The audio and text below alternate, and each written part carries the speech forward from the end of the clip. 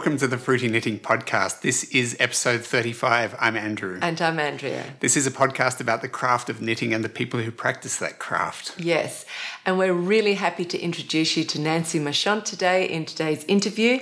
Nancy is probably the world authority on the brioche technique. She's already written 3 books on the technique, and she still thinks that the brioche stitch is way underdeveloped compared to other knitting techniques. We're going to meet Bärbel from Germany as our guest in Knitters of the World. Bärbel creates the most beautiful and colourful stranded colourwork designs. And Ella Gordon from Shetland is going to talk about her latest design and new releases. Now, because we're starting a brioche Kal, I've prepared a really quick tutorial for you on the basic brioche stitches. Yep, and I am doing 2-colour brioche now. Yes. That's my latest project. We'll get to that shortly. Andrea is working on fitting issues once again with her latest knitted garment project. So we have a really lovely full program coming up. Sit back, grab your knitting and enjoy it. Yes. We are starting with Bring and Brag and featuring my brioche hat, which is complete, which we need to talk about. Yay! So in the last episode, Andrea explained that she had not actually done any brioche knitting and she had to teach herself to knit. And about 20 minutes later, to knit the basic brioche stitches, knit and purl. And then she taught me very quickly. And then she made up a pattern and then I started work. So this is the result of all that endeavour. It's a 88 stitches cast on here and then a 1x1 rib for the brim, nice long brim so that Andrea can fold it up the way she likes to, make a nice snuggly hat. And then I got onto my real brioche knit and purl. I won't go into the details of that. Andrea will cover that shortly, but I did all of this beautiful brioche knit and purl work here with only a few interesting features along the way.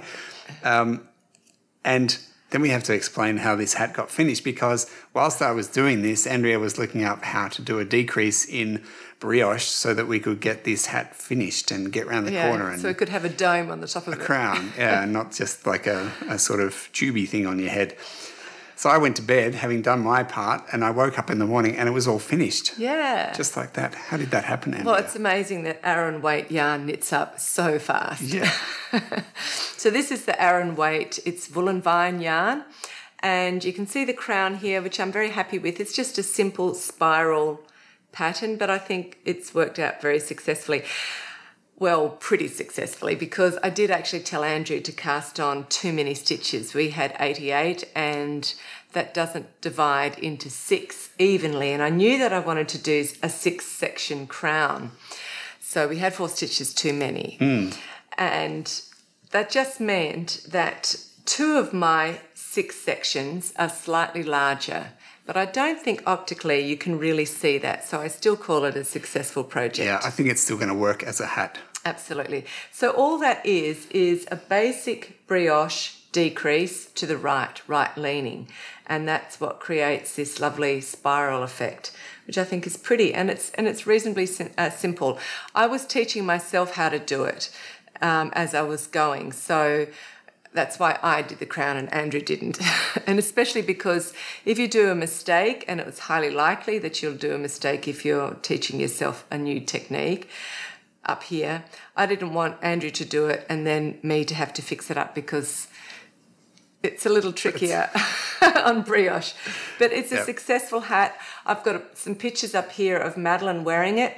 Because it's so big and the brioche stitch is so stretchy, you can either wear it slouchy, which perhaps looks a little bit more stylish, or you can wear it in my favourite way of wearing a hat, which is just close around my head and the brim turned up so it's double thickness around my ears so the wind doesn't get in my ears when I'm out hiking.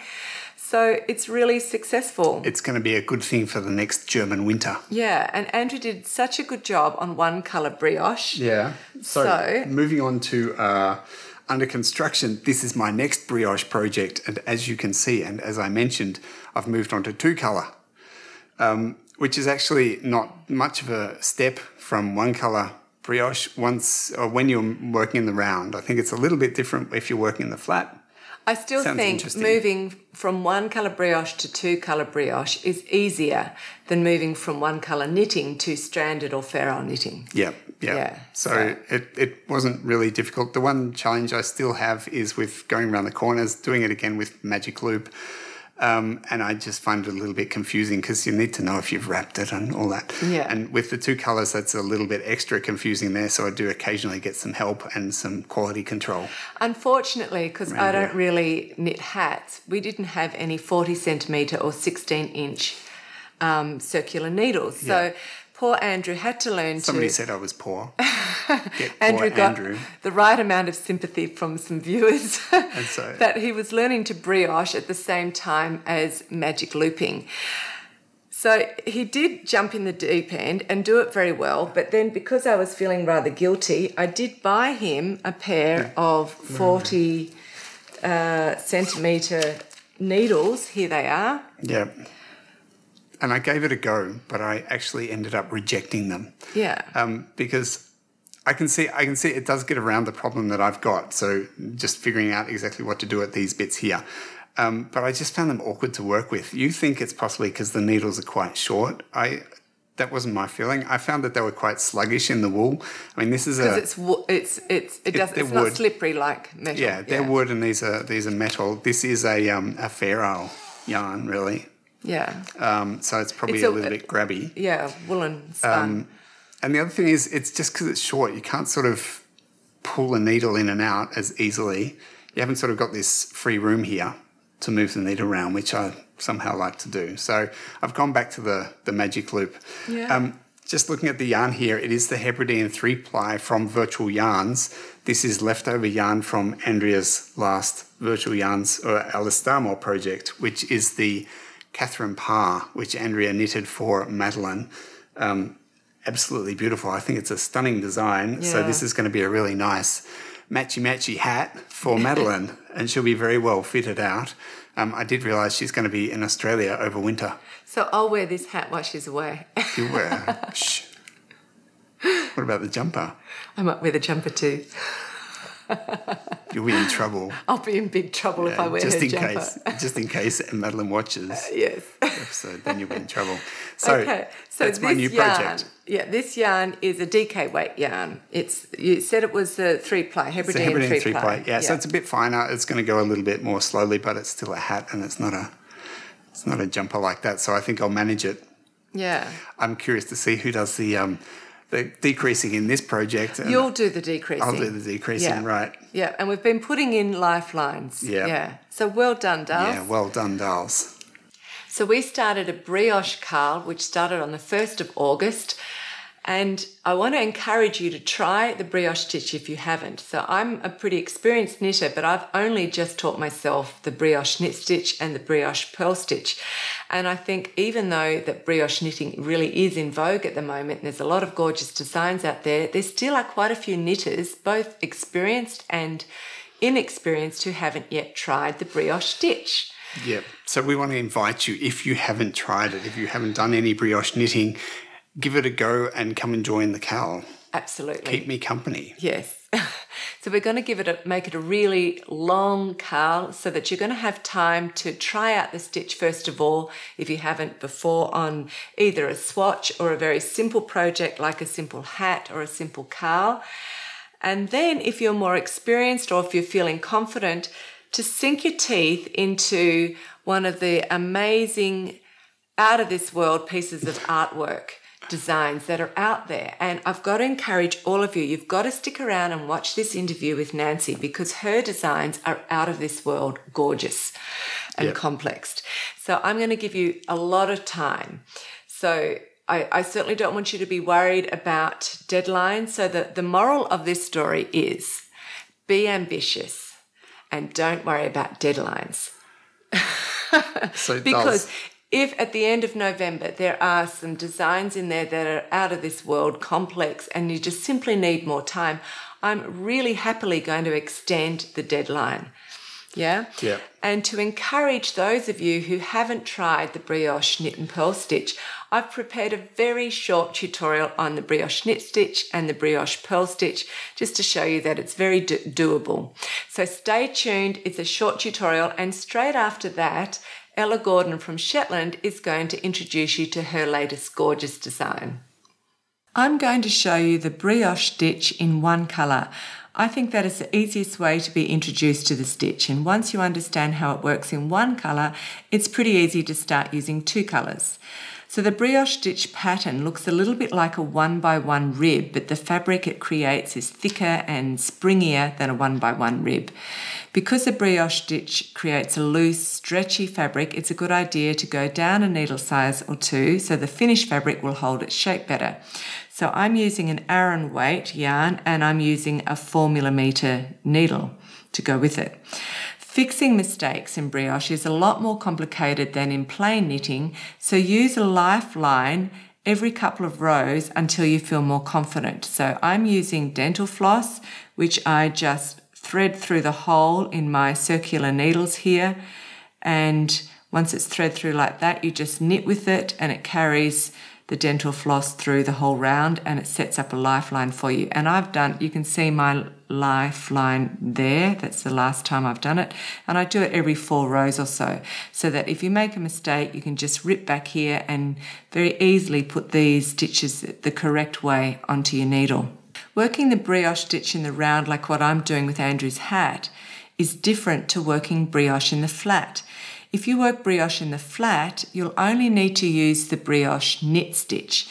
When you work brioche in the round, you'll work the brioche purl stitch on every second round. Every second stitch, you're going to be slipping and giving it a yarn over. And every stitch that you slip in basic brioche, you're going to slip it purlwise. So I'm just going to start now and show you the first row. When I spread my knitting out a bit more, you can see that we've got these columns of knit stitches here. And in between is like a column of purl stitches. And the top of that column, there is a purl stitch. And at the top of the knit column, there is a knit stitch that has a wrap on it or a yarn over going right over the top of it. To do a brioche knit stitch, you're going to be knitting that stitch that looks like a knit stitch together with its yarn over. There's the knit stitch and it has its yarn over, and I'm going to knit those two together. And that's a brioche knit or a bark stitch. Now I've got what looks like a purl stitch, so I'm going to slip it. But always you need to bring the yarn to the front. That's the very first thing. Slip the stitch purlwise, and then I'm going to give it a yarn over, which just means I bring the yarn to the back of the work and it's going to create a yarn over, and then I'm up to a column of knit stitches, and this knit stitch has got its own yarn over here and I have to knit those together, and that just means I'm doing a brioche knit stitch. So I knit it together, and you can see the act of knitting it together puts this yarn over on the purl stitch in place. So that's all that this row involves. I'm now going to bring the yarn to the front, slip purlwise, yarn over, brioche knit the next stitch. Yarn to the front, slip purlwise, brioche knit the next stitch. And you can see that I've now got yarn overs on all my purl columns. I'm on my second row now where I'll be brioche purling, but I want to first of all show you how to read the knitting. So again, if you have a look at the columns, we've got columns of knit stitches here, and at the top of that column of knit stitches is a single knit stitch on the needle. In between what looks like the columns of purl stitches, there's a purl stitch on the needle, and it has a wrap over it, a yarn over it. You can see that every second stitch. That tells you that we have to purl it with its yarn over, and we have to brioche purl on this row. So here we go. The first stitch is a knit stitch. We need to have the yarn at the front of the work, which we've got. We slip the knit stitch purlwise, and then we're going to wrap it. And we have to wrap it right around underneath the needle and have the yarn back at the front again. And we're going to brioche purl this purl stitch. That just means purling the purl stitch together with its yarn over. So yarn to the front, slip purlwise, give it a yarn over, brioche purl the next stitch, or burp. Yarns at the front, slip purlwise, give it a yarn over, brioche purl or burp the next stitch. So I've shown you how to do the brioche knit stitch and the brioche purl stitch. You only need those 2 stitches to do a lot of patterns that are in simple 1 colour brioche, and 2 colour brioche is just still using those 2 stitches but working with 2 colours.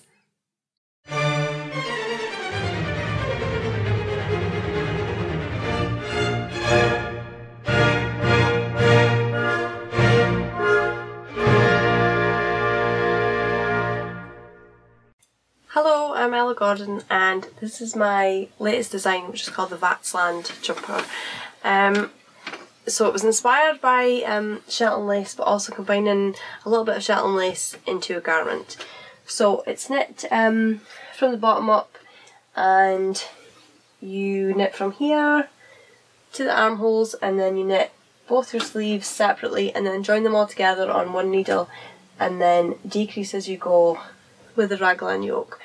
The lace portion can be knit either flat or in the round, it's up to you, and then you carry on knitting in the round. And one thing I did was at the side, I kept 2 stitches which are mirrored from what was happening down in the lace portion, just knitting garter stitch up to the armholes.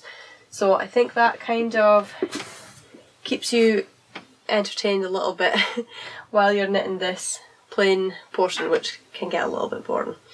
The yarn I used for the sample was Brooklyn Tweed Shelter, which is a worsted weight yarn. I used 4 colours, Hayloft, Sap, Snowbound, and then Sweatshirt is the main kind of mid-grey colour. If you couldn't get Brooklyn Tweed Shelter, which I know it's quite hard to get it in the UK, you could use a heavy DK, or if you had quite a light iron weight, I think that would work as well. You would just need to swatch to make sure. The cuffs and the neck, there's no ribbon, so I just did garter stitch, which I think also helps kind of tie in with the kind of garter stitch texture of the lace portion. I think it makes a good pattern for if you haven't done a lot of garments, maybe if it was your first jumper or something, because the arms are cropped and also so is the body. So and it being done in slightly thicker yarn makes it quite quick to knit up. You could of course knit the sleeves longer or the body longer. I just quite like the cropped length and thought it would look quite effective. So that's the Vatsland Jumper.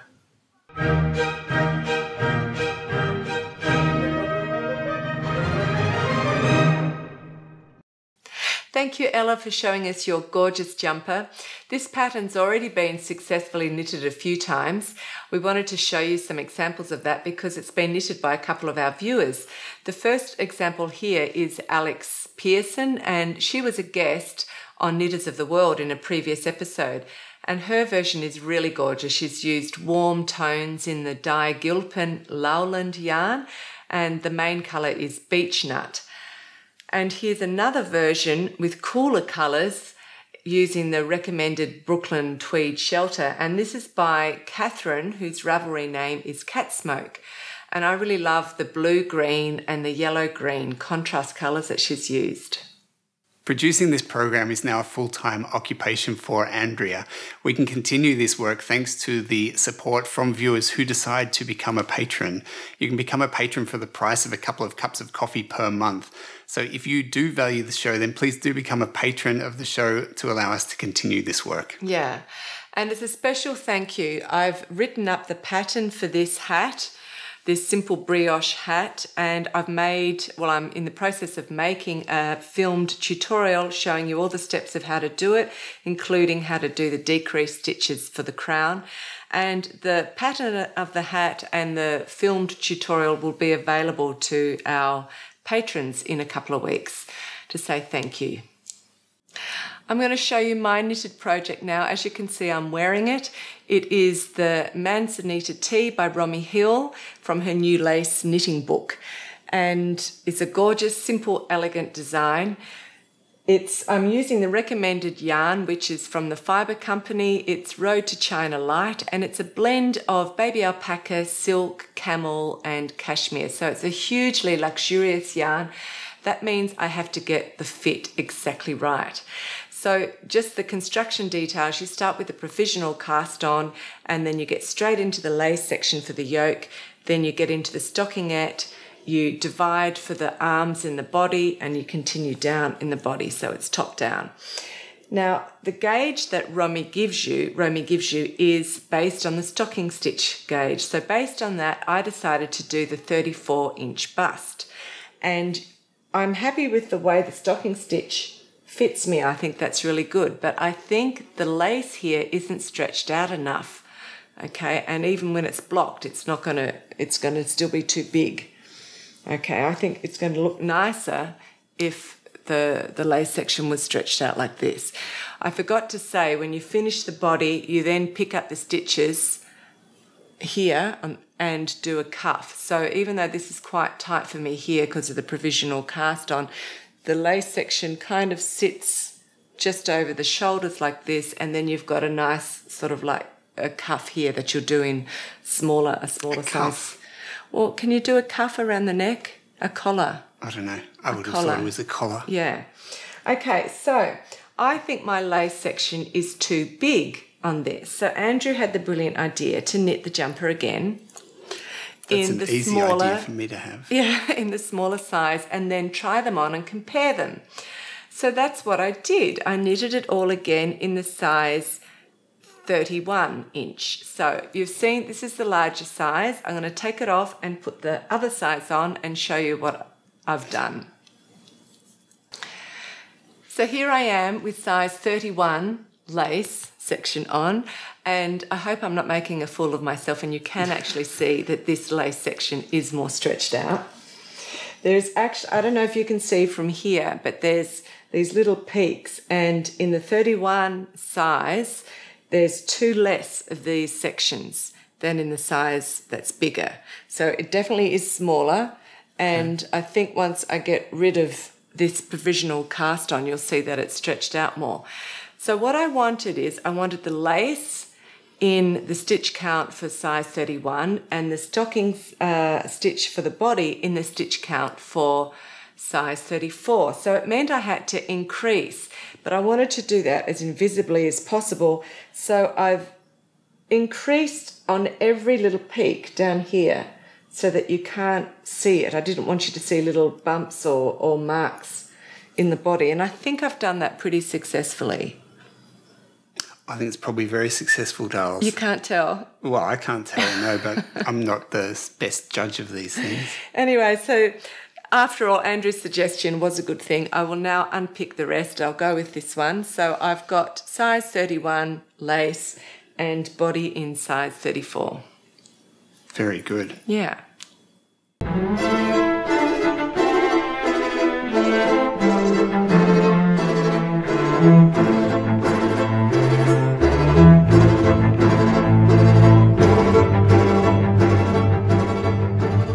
Hello, my name is Bärbel Salet.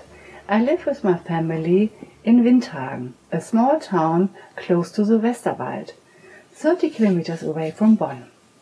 I've been knitting since my childhood. My mother taught me how to knit at the age of 10-12. There was lots of knitting going on in our house, as my 2 older sisters were practicing it as well. The sight of 4 knitting women at the same time made my dad state once, "It looks like a knitting factory." The first projects, our first hats, were sold on a school bazaar. It was only many years later I discovered that even back then I had already used the Vereil pattern without knowing the history and the techniques behind it. I simply enjoyed knitting in form of stocking knit stitch. Then I stopped knitting for a few years until I became a mother. 18 years ago. I felt like taking it up again. I was soon looking for new challenge and inspiration in this sector, but in Germany there was only books for knitting beginners available. So one day I searched for the English word knitting in the internet, and bam, there was. Tons of books, informations, patterns, special offerings on this subject. First I took instruction from Alice Darmore, but soon I started to design my own pattern and color gradients, finding my inspiration through nature, catalogs and in art. Last year I created 4 coats. I started off with springtime, 2 different green-yellow knots, which I bought at the knitting festival on Fahne. I know, seeing in my studio, the questions comes to mind why I would need to purchase more wool. But that is the way we knitting ladies are, just a little bit crazy. A special eye-catcher are the colorful beanies. Sorry, I don't know the English word for it. I knitted on the borders here and on the sleeves and here. I also underlined the decreasing A-line here, by including a godille fold and a different pattern. After springtime, I continue with summertime. Pretty colorful, just like summer itself. The color circle for the background features green and light blue. The circle for the pattern is a variety of pink, berry, orange and red. After finishing the first 2 seasons of the year, I had to continue with fall and winter time for a full year of sessional delights. Fall time. I chose a background with 25 different Indian summer shades for my fall time coat. The pattern color being a warm red, one color. This time I wanted to highlight the color by discussing it from the sleeve pattern with the chessboard pattern. It creates a nice eye catcher again. And after fall time is winter time. I had this pattern in my hand many times before without knowing what to do with it exactly. However, holding my color selection for the winter coat in my hand, it was obvious how well the pattern would work for winter. The color gradients are the reverse to what I have done with my fall-time coat. A dark petrol blue for the background and 25 shades of blue for the pattern, including ice blue, light blue, turquoise, sapphire, Aegean, peacock and sea green. The glowing Biesen and the Trachtenschließen serving as eye-catcher this time again. After finishing my wintertime coat, I felt like working on a shawl. That is when I created my flower series, 21 roses, here, my fire lily and tulip. Right now I have a new favorite. I'm busy knitting a stole. This spring I was inspired to create when I'm seeing a plum blossoming. The Bordeaux leaves going well with the light rose plum. The pattern is sampling like allium. In the moment I want to find a name for the stole. Allium like the pattern or wild plum for the colors. The stitches for the stole I took from a professional cast on. The stole is knitting in rounds with stick, here. And I love using magic balls for knitting my projects. They are created by using small wets, like this, of each color, one over the another. The created magic ball is amazingly colorful, and I always eager to see how the different colors work for the background and the pattern. Knitting means the world to me. It feels like my escape from everyday life. I can live out my creativity and enjoy to play with colors. Andrea asked me what I could imagine for the future, and I would wish about writing a book, about my passion for colorwork knitting, explaining my philosophy about this handcraft, and to share these with another knitters.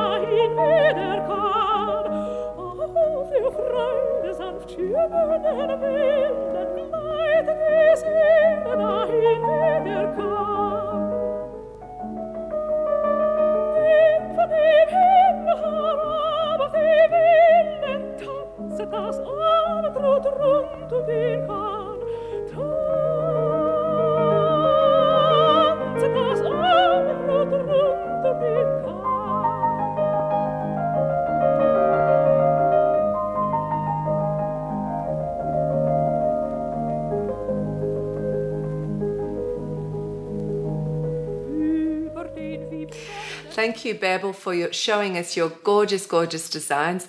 As you saw in her studio, Bärbel's got over 240 different colours, and she loves to put on workshops where she teaches people to plan out colourwork projects, and you can really slowly grade the colours both on the background. With so many different colours, you can really do a lovely gradation on the background, and then the same thing on a contrast colour, you can grade the motif colours. Yep.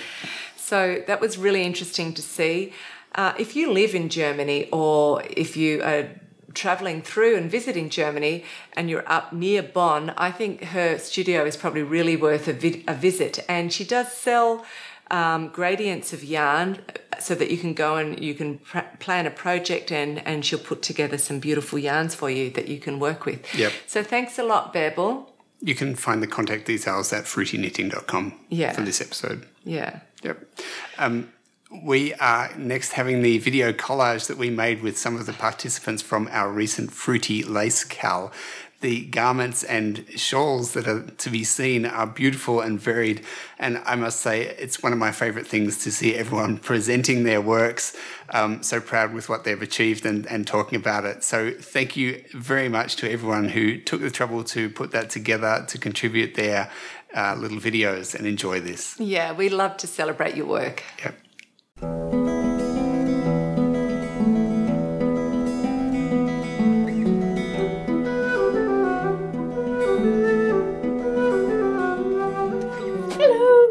Trout.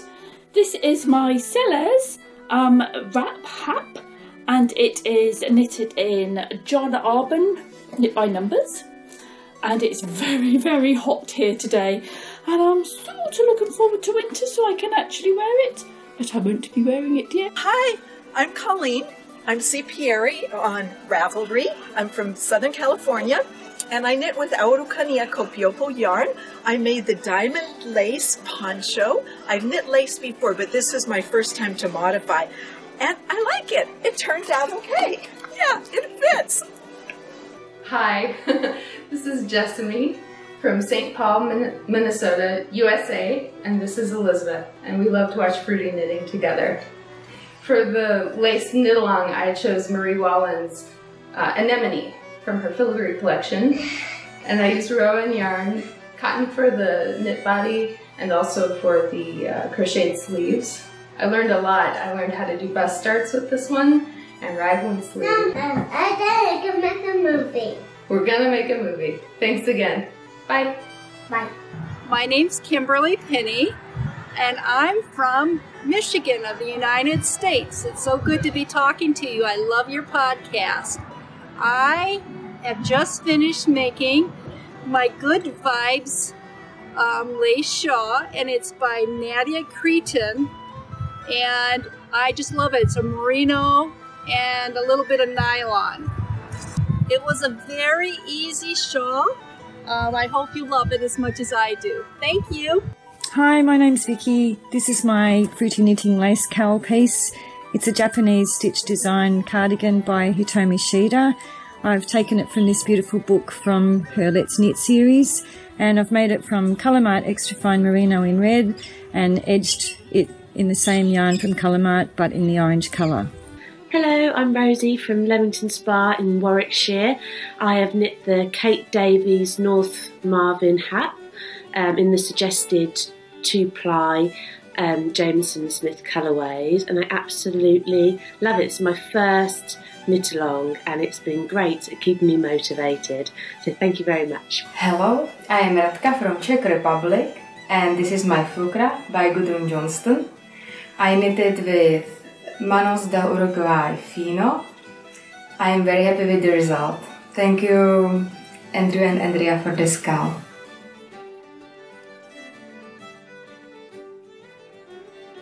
Hello everyone, I'm Nicola from Hanover and I knitted for the Fruity Knitting Lace Kal a Into the Woods Owl shawl. This is Lana Grossa Lace Seta in a burgundy color. It's alpaca and silk.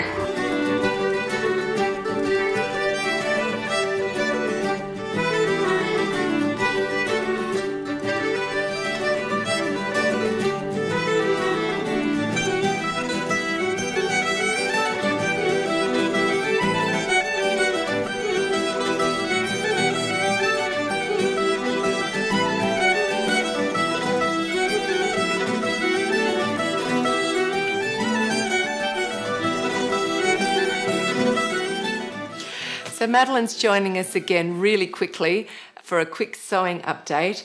Last episode I showed you 2 jersey tops, the Agnes jersey top by Tilly and the Buttons that I sewed. Here's a picture. I'm wearing one version with straight sleeves and Madeleine's wearing another one with puffed sleeves. And we also showed you some royal blue jersey fabric that we were going to make into another puff sleeve jersey top for Madeleine to go with this gorgeous skirt. So someone gave her this beautiful skirt and she hasn't really been able to wear it because she didn't have the right coloured top. So that's the great thing about sewing. You can just go and get the material and make yourself a top. And so this works really well. I want to tell you quickly about this because it didn't work out exactly how I wanted it. There is a difference between different jersey fabrics. Some of them you can buy the same quantity and sew it the same way, and one can be slightly bigger and slightly looser. Nevertheless, I think I did inadvertently a mistake with this one because the material itself is 150 centimetres wide and I bought a length of 150 centimetres wide. So it was pretty much like a square. And I always wash the material so that I get all the shrinkage over and done with before I cut out the pattern pieces. And so after I'd washed it, I found it hard to find the selvages and to know whether I was folding it lengthwise or widthwise. And I think in jersey fabric, I'm still a learning sewer. I'd say I'm an intermediate sewer, not quite a beginner, but not experienced. And I think that the length wise is more, it's got more stretch in it lengthwise than it has widthwise. And I think I folded my material so that I had the most amount of stretch going in the widthwise because I sewed this up in exactly the same size as the other previous 2 tops and it's like one size bigger. So it should really be a size 36 European and I think it's turned out to be a 38. Size 38. So you can see like it's not tight fitting. It still works right and it sort of slowly falls off the shoulders just a little bit. But it still looks good anyway, doesn't it? Yeah, and it's very comfortable. Yeah, so that was my sewing adventure. I'm slowly learning things. Sometimes some fabric it's just really hard to see, and especially dark fabric, where the selvages are. But while you're here, you've been doing a bit more knitting. So quickly show us. We're running out of time. So just quickly show us, what have you done? As you know, I have been working on my jumper, the Atlantic pattern by Sarah Hatton. Yeah. Yeah, it's knitted in 4 pieces from the bottom up and has raglan sleeves. And I've been using the Soft Yak DK yarn by Rowan in 3 different shades. This is the front. There's another front or back piece. And then the 2 sleeves are finished as well. Yay! So you finished all the pieces? Yes, and next step now is something that I've never done before. It's sewing them all together. And then you're going to show me how to pick up some stitches around the collar. Or... Yeah, so I'll show you how to do just a good old-fashioned back stitch to sew up all the seams. So you'll do that first. And then you have to pick up use these stitches that are already on a stitch holder and pick up other stitches and just do a very short collar finishing. Yeah. Okay. So next time you're here, you'll be wearing it. I love planning and preparing our interviews, and I've thoroughly enjoyed all of the interviews that we've done so far. But I'm particularly proud of this interview because Nancy is such a treasure to the knitting world, and she's got so much knowledge and expertise. You could really do a series of interviews on her. Yeah. So, yeah. I think this is a great interview. Nancy is totally passionate about her chosen area of the knitting world. Obviously a complete expert in that field, and is also a really lovely person. You can see that. You'll see that in the interview. So enjoy this. We'll be back in 2 weeks' time with the next episode. Yeah, looking forward to seeing you. Bye. Bye.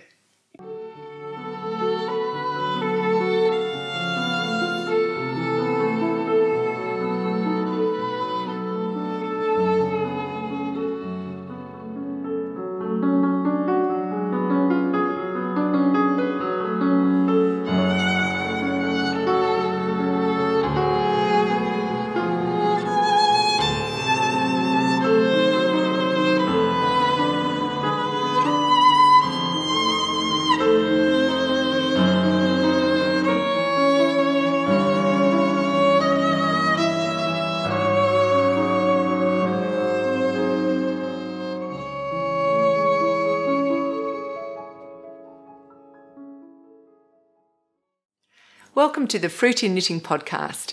I'm very excited to have Nancy Marchant as my guest today. Nancy is probably the world authority on brioche knitting. Stephen West, sometimes called the King of Brioche, credits Nancy with teaching him the brioche technique and defers to her expertise.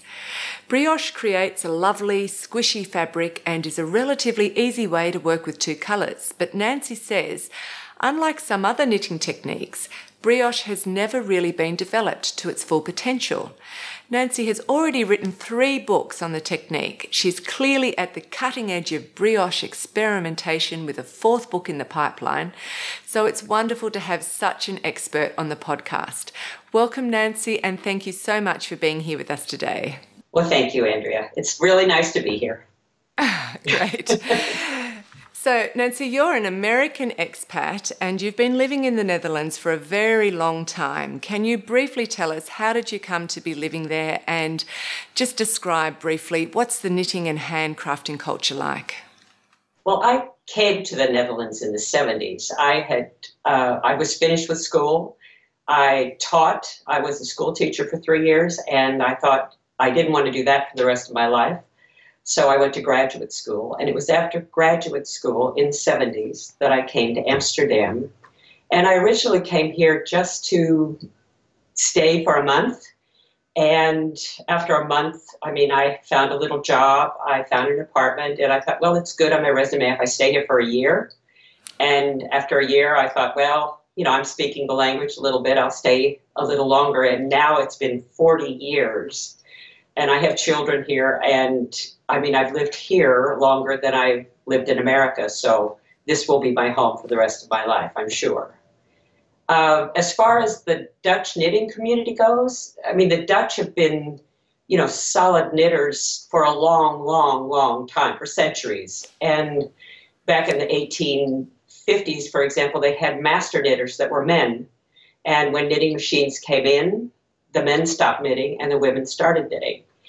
And even back then, the Dutch were very, very cautious with money. They're known for being very frugal. And so they knitted sweaters that were just knits and purls, no cables, because that took too much wool. And even to this day, Dutch knitters can be very cautious about spending money on knitting, but it's such a deep thing in their culture. Their grandmothers did it. They learned it at school, men and women. And everybody needs knitted garments, so it's a popular thing here. People knit. That sounds wonderful. So you've got lots of knitting friends. Lots, yes. So can you tell us a little bit of history on the brioche knitting and brioche technique, and then follow that up with your first introduction to it? The first ever written pattern that I found with brioche in it is from Miss Watts' these little knitting books from the 1800s. The 1840s, she wrote this little book that women put in their pocket. You know, they used to have pockets under their skirts. She put that in her pocket, or people put it in their pocket. They pulled it out to read the instructions and things while they were visiting. And the brioche stitch got its name because families, English families in the 1840s, went to Tunisia, Morocco. They bought these huge cushions that looked like cake and brought them back to England with them. And these big cushions were called brioche. They were made with this stitch. The brioche stitch that's how the brioche stitch got its name, is because these cushions were made with that stitch. The brioche stitch has many, many names. I mean, it's been called the shaker stitch, the fisherman's rib, English rib, oriental rib. In all over Scandinavia and Eastern Europe, it's known as patent stitch, stick, whatever the word for knit or stitch is in those countries. And I mean, the brioche stitch is the English name for that stitch. In Spain and in France, it's known as the English rib. All of these names are referring to this one stitch. Now, I found this stitch. I worked as a graphic designer in various studios in Amsterdam.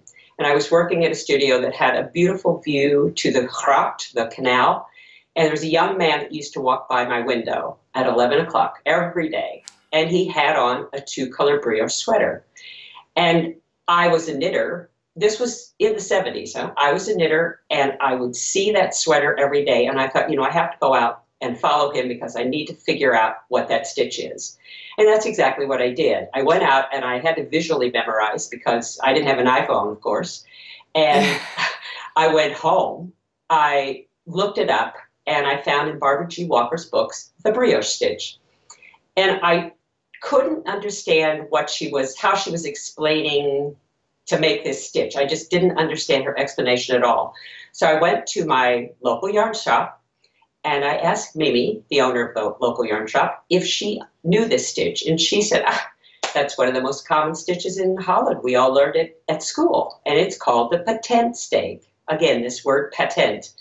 And she showed me how to do the stitch. And she also said there are 4 different ways to do it.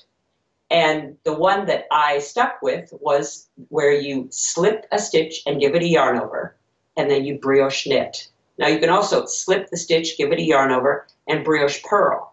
Or you can knit one below, knit one below, or you can knit one, purl one below, knit one, purl one below. And all of these 4 techniques, in the end, if you make 4 scarves, all 4 scarves will look exactly the same, except that the tension will be different. Okay, so which has got the best tension? Which produces the best fabric, do you think? The brioche stitch, of course, that you knit, that you actually knit. Because a lot of people, their purl is loose, so that creates an even looser tension and looser scarf, you could say, or product, whatever you're making, Okay, and just really quickly, I know that you wrote 2 articles on the brioche. One was back in 92 for Vogue Knitting, and one was quite a few, 10 years later or so, for Pam Allen with Interweave. That's right. So is that what spurred you on to do further investigation into brioche, or? Yeah, in 1992, I wrote this article because I thought it was such an interesting stitch, and I wrote the article, I sent it in, I made a sweater, and they wrote, I've had a few little stitch variations, not much, and then I just sort of forgot about it. And then in 2005, Pam Allen contacted me and said that she had read that article years ago, and would I just simply write it again?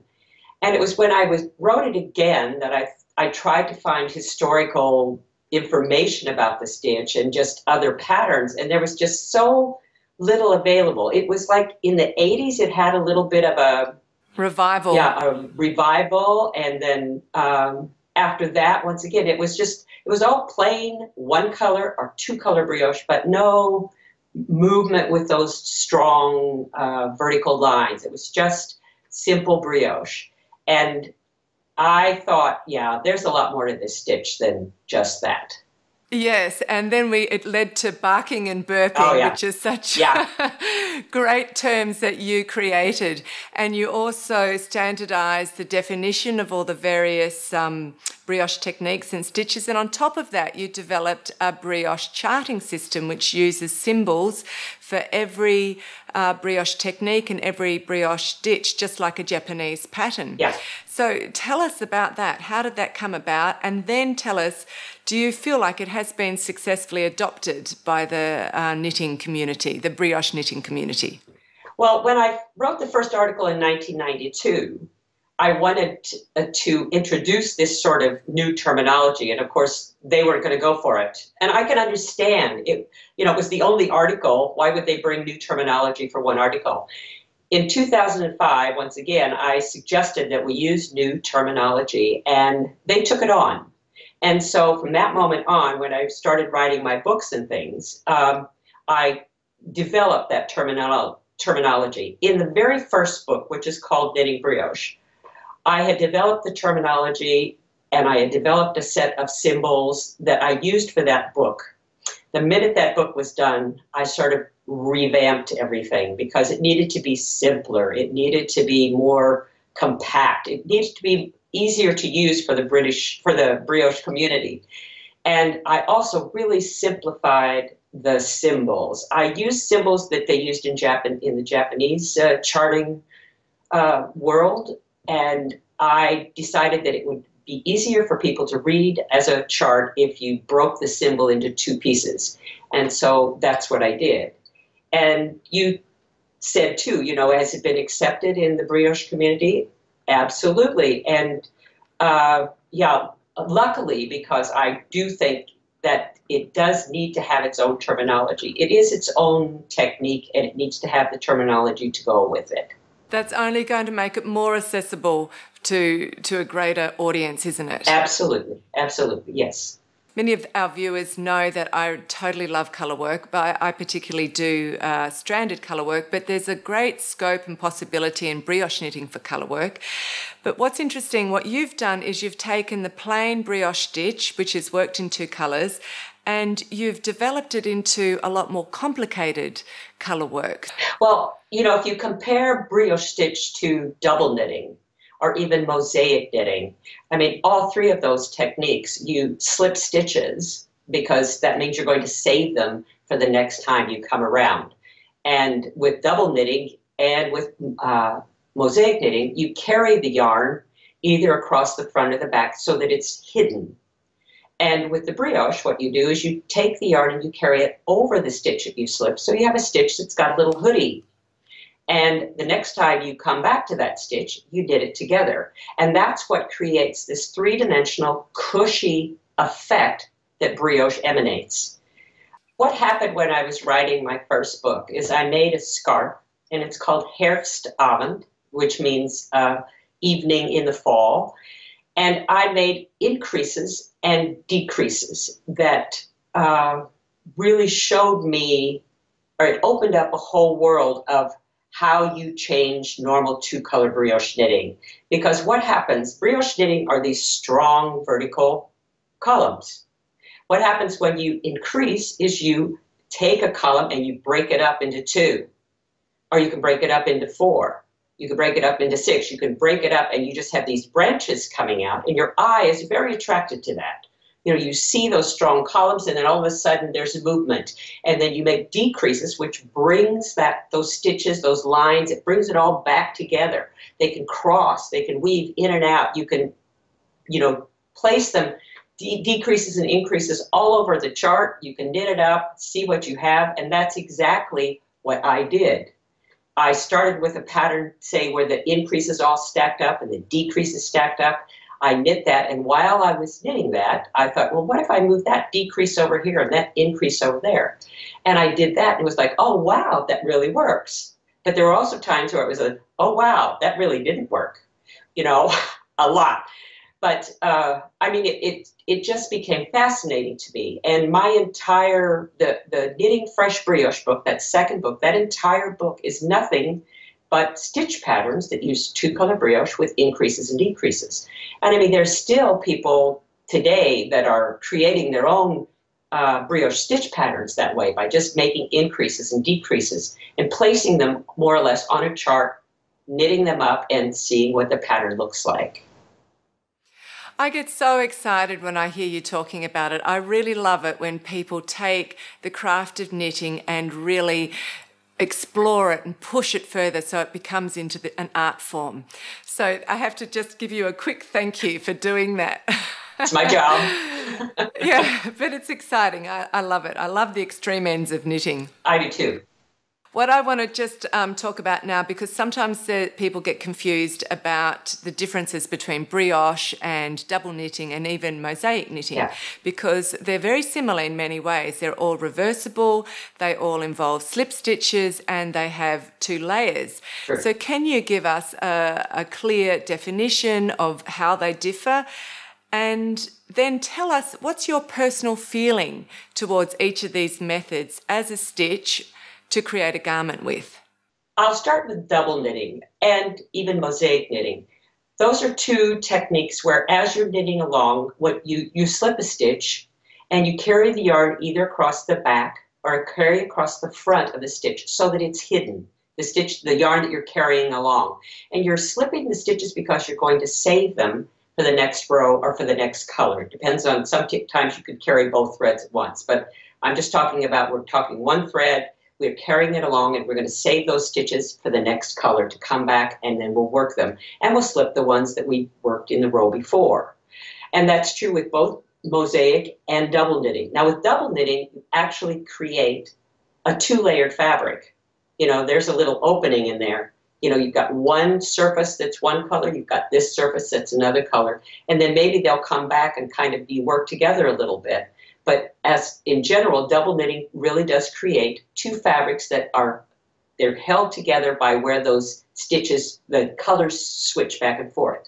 With mosaic knitting, it's very similar, but you have both colors in one line and they're mixed up a little bit more. And you work with knits and pearls on one surface. Now with brioche knitting, you slip a stitch, and when you slip it, you carry the yarn over that stitch, giving that stitch a hoodie. What that means is when you come back to that stitch and hoodie, you're going to work that together, which means it's connected. There's no splitting up like in double knitting.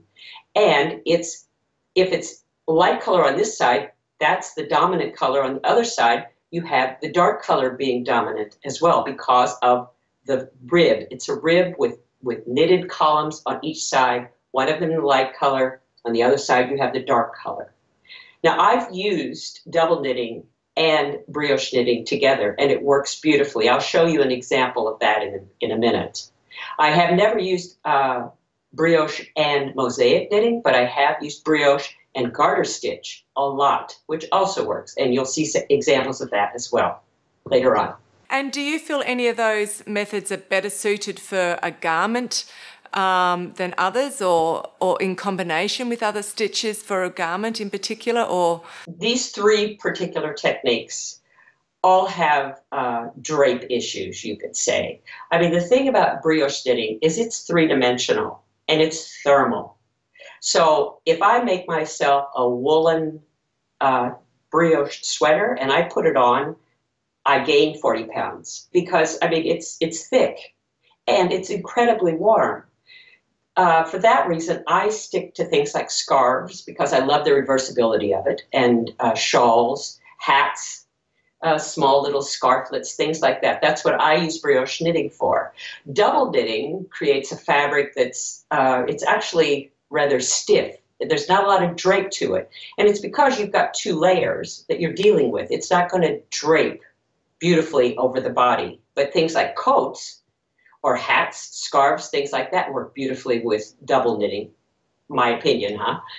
Mosaic knitting is the one that's got probably the most possibility for garments, in my opinion, because it does have a great drape. It's not so thick, it's not so 3-dimensional, so thermal, and so it works a little bit better for fabric that you're going to use for a garment. Okay, so I want to just really briefly talk about Stephen West. He has a huge and vocal fan club that surround him. Yes. His brioche designs are very well known and greatly admired. One of the things that I particularly respect and admire about him is that often when he's asked about the technique of brioche, he brings your name up and says you are the one who taught him, and he refers to you as being the real expert. And you did get to know him when he was very young, when he was still in his early 20s, and you became quite good friends and you were neighbours. So can you share with us just a little bit about that and, tell us, for example, was it fun to teach him? Well, Stephen has been my friend for a long time. I mean, he came to Amsterdam. He moved to Amsterdam probably about 7 or 8 years ago, and he was immediately immersed. He just came right into the knitting community as a young man who wasn't afraid to knit in public, and he became his flamboyant self.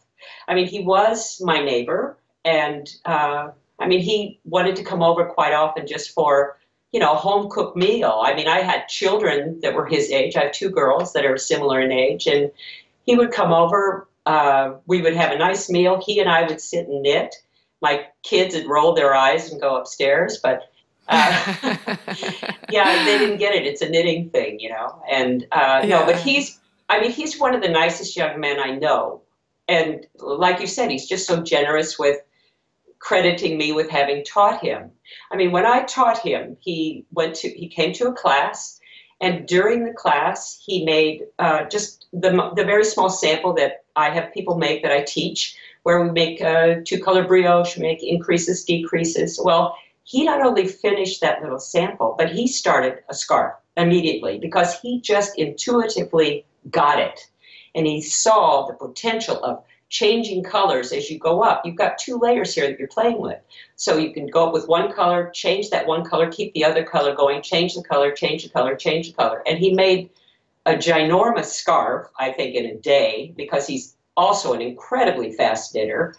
So he just latched onto brioche really quick, and he's been flying with it ever since. And yeah, I mean, he's done that. I haven't done it. All I did was show him how to maneuver the threads, really. You got him going. I got him going, yeah. Yeah. But I'm sure the fact that you're so excited about all the possibilities also, fed into him as well, and, into his motivation and his creativity. Well, he's easy to excite. When it comes to knitting, he just latches on. He really does. Yeah. Well, that's great. So, talking about the future of the brioche stitch, you have said that it's underdeveloped compared to other knitting techniques. So, where does it take us? What's possible in the future? Where are you going with it? Well, as I've explored the brioche stitch, what I've tried to do is add other knitting. I think about what are the different knitting techniques that I could use in brioche, one of them being lace. And so the next book I'm going to work on is going to be brioche lace. And lace means there has to be a hole. And that hole has to make a pattern. So you can imagine a 2-color brioche with, instead of increases, you would have holes. And another possibility is or cables, brioche cables. Quite a few patterns are now available using cables. And basically, it's just you take 2-color brioche and you cable it, just like you would do normal knitting with knits and purls. You cable it, you cable the brioche the same way. Another thing that I've been exploring is crossing brioche stitches. You've got 2 columns coming up. And if you cross these 2 columns, what you get are sort of like the twisted cross stitches that you get in Bavarian knitting, except that with 2-color brioche, you have not only the main color of the stitch, but you have that second color. And what that second color does is it gives it a shadow. And these cross stitches they're a little tedious, but the end result is just beautiful. It really is. It's just beautiful. And then, of course, you also have the possibility of mixing brioche with garter stitch, with double knitting, with the linen stitch, with mosaic knitting, which I've never done. But I mean, there are a lot of other stitches that you can mix with brioche and come up with new patterns, come up with new, techniques of using both of them. so that you can make interesting scarves, shawls, whatever. The latest thing that I'm doing, or what I'm doing right now, is I'm writing a book about tuck stitches. And brioche stitch is one of the tuck stitches. And by tuck, a tuck stitch is normally done on a machine. And what it means is you've got all these needles that hold one single stitch on each needle. And as the carriage comes across, it will knit that stitch. Now, if you pull the needle so that it's not knit, it will have a yarn over. And what happens when you come back is then it will knit that stitch. It will brioche it, or it will tuck it. Now, on machine knitting, or what you can do is, and what you can do by hand also, is you can slip that stitch, give it a yarn over, come back to that stitch, give it another yarn over, come back to that stitch, say give it another yarn over, and then the next time you come back, you knit that all together. And so you tucked all of those stitches and yarn overs together, causing that fabric to kind of pucker and kind of tuck together. And these tuck stitches, to me, are very sophisticated, and just, you can create beautiful, beautiful patterns with tuck stitches. Yes, that sounds super exciting. And also scalloped kind of edges, I imagine, that kind of thing it would work with. The thing, when you make an increase in brioche, you have to increase 2. If you make a decrease, you have to decrease 2. Now, you can also increase 4, and you can decrease 4. And when you make those huge decreases and big increases, you are forcing that fabric to undulate and to scallop, like you said. And so that's just sort of an automatic freebie that you get because you made increases and decreases. That's so exciting.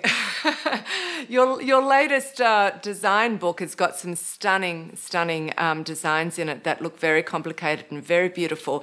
So show us now and talk to us about some of those designs. I'd like to show you now some of the sort of patterns that you might not even have ever seen before. Some of these are on Ravelry, some of them aren't. This is an example, this little scarflet. This is a cabled brioche stitch, meaning that this is a little bitty cable. This is a reverse stockinette brioche background. You know, normally when you make cables, you put them on a pearl background. Well, that's what this is, but it's in brioche. So I'm going to take this off because I'm going to show you some more. This is a scarf that I made for knitting fresh brioche, and it's mohair, which of course I am a big fan of. 2-color brioche with increases and decreases. This uses a 4-stitch increase, which of course really causes the fabric to open up and really causes this undulation at the bottom of the scarf. And mohair works beautifully with 2-color brioche. You use a big needle, thin yarns, you're done quickly, and you get beautiful results. This scarf is called Paris's Brioche, and it's from the Gilmore Girls. There's a designer that already designed this scarf, but not in brioche, and I had seen this sort of stitch before in a magazine, and so I thought it needed to be in brioche. That means that it's double-sided, and these are double knit, where this is brioche, and these little teardrops are double knit, and so you get the double knit on the back as well, and you get this dark side. This is Paris's Brioche. That's stunning. Really gorgeous. I'm going to show you 2 scarves from the book Leafy Brioche. The reason it's called Leafy Brioche, of course, is because I use these leaves. This leaf that I used in that green scarf, I've also used here. But what I've done here is I put a double knit stem so that on the back you get, of course, the opposite color. But this is one of my favorites, absolutely one of my favorites. Now I'm going to take this off and show you another one quickly. This is a cowl. Again, we're using the leaf and gradated colors, yarns that gradate. And so you get yarns that gradate in color as well as the leaf more or less being deconstructed. The leaf is destroyed as it moves in from brioche into garter stitch. That is so brilliant. It looks like it's burning up. Well, it's called bonfire. Yeah, it's called, I have to think, yeah, it's called bonfire because, yeah, the leaves are being they're destructing, yes. This is an example of the tuck stitch. Now, I know it might be rather hard to see. Hopefully you'll get a better picture of it than what you can see from this distance. But again, it's a reversible fabric. You get two different types of stitches on each side. Not only do you get two different colors acting differently on each side, but you also get a different stitch, the tuck stitch, the next future of the brioche knitting. Okay, wow.